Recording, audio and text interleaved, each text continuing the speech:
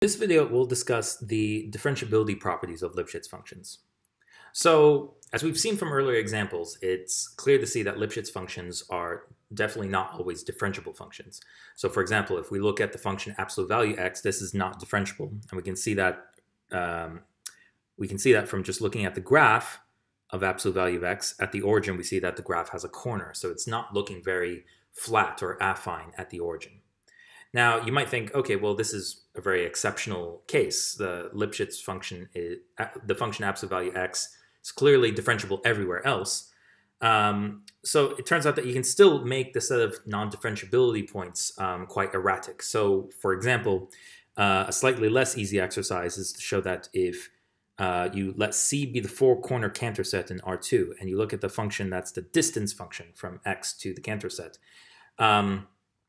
so it's not hard to show that this is Lipschitz and also that it's nowhere differentiable along the Cantor set. And essentially the reason why is that, if you look at the Cantor set and you look at the distance function, you notice that as you move along a line, the distance to the Cantor set is going to oscillate a lot. So here it gets smaller, here it gets big again, here it gets small, then big again, small, big, etc. All right, so that was at this top scale. Now, if we start zooming in at points on the Cantor set, we're going to see just another copy of the Cantor set. And so the distance function is going to look a lot like itself at this scale. And so we can see that as we're zooming in on the Cantor set, the distance function is not looking more and more affine.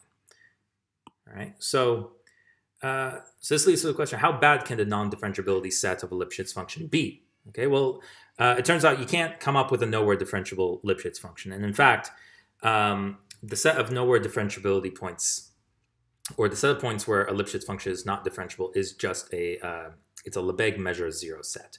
So in fact, non-differentiability is a pretty rare event. So I won't go into the proof of this result. It's not too difficult, but it's a little bit long to do in a video lecture. But I'd like to talk a little bit more about the general problem about classifying the non-differentiability points of a Lipschitz function. So a very natural question in this context that has garnered a lot of attention is whether there's a converse to Rademacher's theorem. So that is, given a Lebesgue measure zero set, is there a Lipschitz function that is nowhere differentiable along the measure zero set? So Zavorsky first considered this question in the 40s, and he has completely characterized Lipschitz non-differentiability sets in the real line. So a set E is exactly the set of non-differentiability points for some Lipschitz function, if and only if it's a measure zero union of a G delta and a G delta sigma set.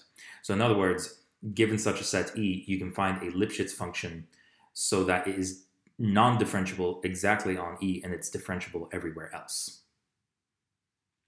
Now, when you consider Lipschitz functions going between higher dimensional Euclidean space, the answer to this question ends up depending on whether your Lipschitz functions are going into a smaller Euclidean space or a larger one.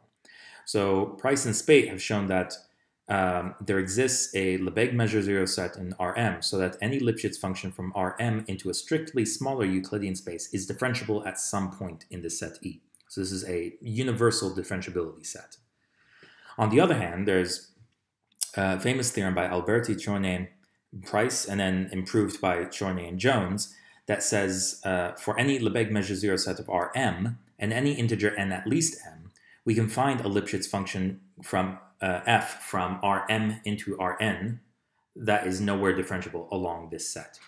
I should put a question mark by this theorem since this is a result that has been advertised and talked about for a long time. However, it hasn't been written up or published yet. So you should just take this result with a grain of salt. However, all these people are quite clever, so I'd take that with maybe just a tiny grain of salt.